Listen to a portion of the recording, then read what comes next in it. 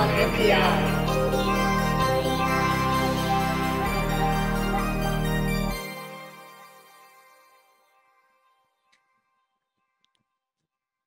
On NPI, brought to you by Digi-Key and Adafruit. Every week we find the latest and greatest new things. This week is Texas Instruments. Lady Ada, what is this week's new product introduction? I'm glad you asked. This week's NPI is on the TPS61033. It is a new all-in-one synchronous boost converter from TI. It looks like this. It's so small. It's a SOT 5X3, I think is the package. It's like a little tiny 8-pin chip, but it's extremely powerful. This thing features a 5.5 amp integrated pass control FET on the inside and can give you 1.8 volts to 5.5 input and 2.2 to 5.5 output. It is adjustable, but pretty much it's a 5-volt boost converter that can give you up to 2 amps from a lithium ion or lithium polymer battery. It's small, it's inexpensive, it's powerful, and it's kind of all in one because it's synchronous, and it has the internal the pass transistor, the power transistor, internal to the chip. It also has a couple settings like PFM versus PWM mode, and has a power good output. You might be familiar with this family. This is a similar chip. This is a 6-pin version. This is the TPS61033, which we have used, and this one's great. This gives you about 1 amp at 5 volts output.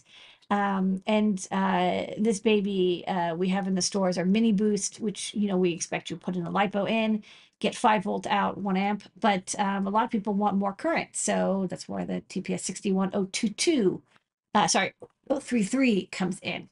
Pardon me.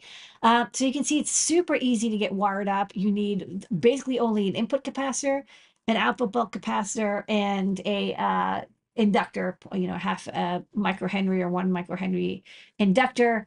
The size of the chip is about 2 by 1.5 millimeters, and the inductor you'll see is about 4 by 4 millimeters.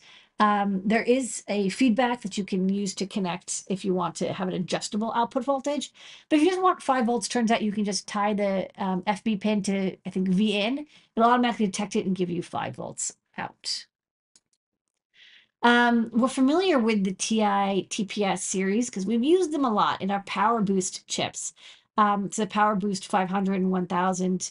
Our boost converters that we've used to get from one cell lithium ion or lithium polymer to 500 milliamps or 1000 milliamps, 1 amp. These are fairly old products. We've had these for probably almost a decade now. It's probably been like 6-7 years.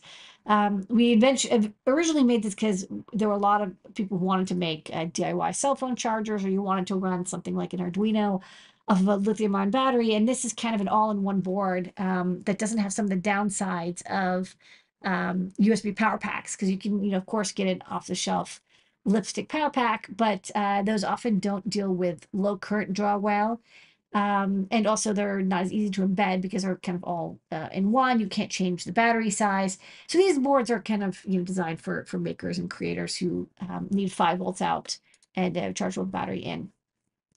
So this one uses the PowerBoost 500 uses the TPS one TPS 61090, and then the PowerBoost 1000 uses the TPS 61030. Those are 2 and 4 amp internal switch a piece. So the 2 amp one will give you 500 milliamps out, because remember this switch has to handle the input current peak, not just the output current. And if you're boosting to 5 volts and you have 90% efficiency and your battery gets as low as 2.5 volts, blah blah blah, you can do the math. Basically, you can get 500 milliamps out of the TPS 61090, or 1 amp out of the TPS 61030. But people are always asking me, well, why don't you have the Power Boost 2000, right? So you have a 500 milliamp, 1000 milliamp, but we want 2 amps. Why? Because you're getting something like a Raspberry Pi single board computer, or you've got really big screens, or you've got a lot of, motors or whatever accessories. You need 2 amps of power. Well, this chip will do it, and it will do it at pretty good efficiency as well. If your VN is around 3.3 to 3.6 volts, which is kind of what you'll get out of a lithium ion battery in the prime of its life, 90% efficiency, you'll get 2 amps out at PWM mode. And then, you could always go, if you're dealing with low current. So on the right hand side, there's a graph of the efficiency with PFM mode. That's good for low current draw. So you see if you're dealing with 10 or less. Yeah, basically, like if you're under 200 milliamps, you might, or 100 milliamps, you might want to change to PFM mode. You'll get better efficiency. It's not good at high current, it's good at low current. So there's a GPIO pin, or IO pin that you can connect to switch between the two. Of course, whatever you're using with this power boost, the TPS chip, you'll need to know what the current is and adjust it. So it does require a little bit of finessing. It's not automatic. But there is a pin that you can use to easily control which mode it's in.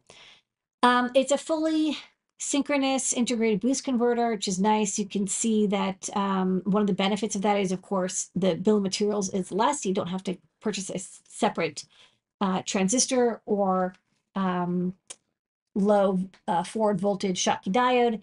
Instead, it does it all for you with internal transistors that are very low RDS on. I think it's like 20 and 40 milliohm RDS on transistors. It has a gate driver as well for you, which is super nice. It also means that the input and output are completely disconnected when disabled. The enable pin is off, which is really handy. So you don't have to worry about back powering. The body diodes aren't something you have to be concerned about, and there's no leakage through some Schottky diode.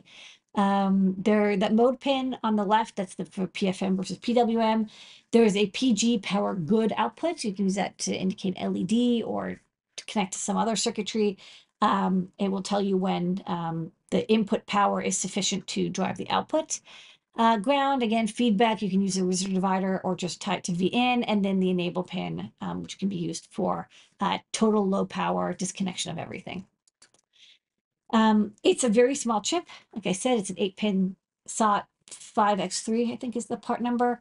And the layout they designed, they made the pin so in order to make it very easy for you to do the layout with very big, chunky copper pores. And you'll need those copper pores because remember, you're pulling about 5.5 amps through these traces. So the V in, V out inductor trace and the ground pads, you're going to want them to be very big. Of course, it's always better to do a 4-layer, but I think you get away with 2-layer, especially if you have 2-ounce copper on the outer 2 layers. Just make sure you have a nice big ground plane and a nice V out and V in plane, and you'll need the bulk capacitance as well. They do have some suggestions for, whether you want to use electrolytic or tantalum or ceramic.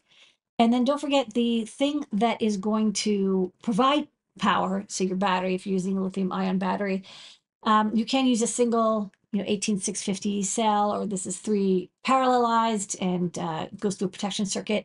But you need this to be able to supply 5 amps also, which is non-trivial, right? So just make sure whatever pack you use or whatever battery or power source, you want to have a protection cell, but that protection circuitry can't trip before you hit the amount of current that you want to draw out of it. So just something to be to consider.